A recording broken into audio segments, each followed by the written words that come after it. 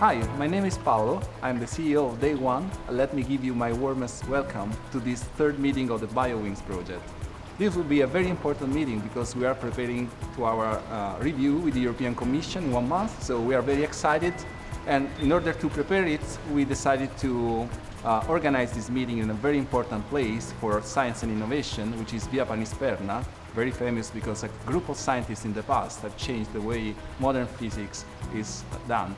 And today, just like to imitate them, we will try to turn science into technology, technology into innovation, and innovation that will benefit people in Europe and worldwide. So let's take you into this meeting, and we look forward to start this exciting day. The idea behind BioWings project is to develop new material which can exchange the current material, most of which are harmful for the environment and human beings, such as lead-based material. So what we are trying to do, we are trying to use electrostriction, which means material that can change their volume upon the application of a field, and those material will be used instead of the current material. So these are the target is to change the material, and the aim of the project is to implement this material onto medical devices, basically to be able to use the material in contact with a human being.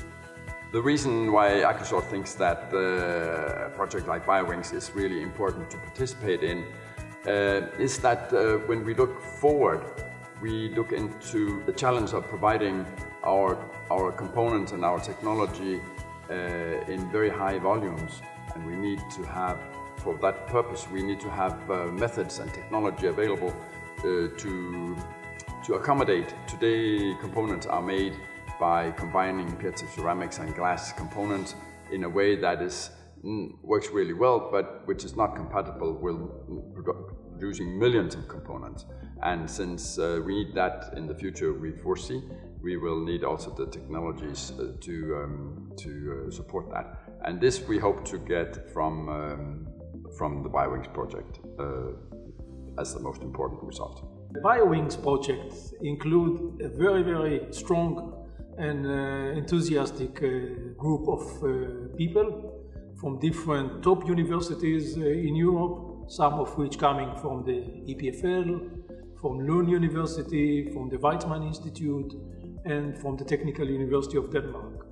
Besides that, we have two strong startup companies which support the group. These are BioMax, which are situated in Switzerland, and another company which is Acrosort, which is situated in Sweden. These two companies have a very strong interest in the project and the outcome of the project.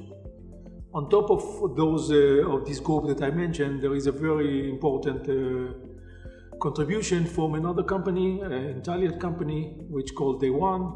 The company stays for the dissemination of the project, which is one of the aim of the FET Open project, is to be able to take these ideas and take the results that we are doing and put them out to the public and to the market. And this is going to be done with the help of Day One.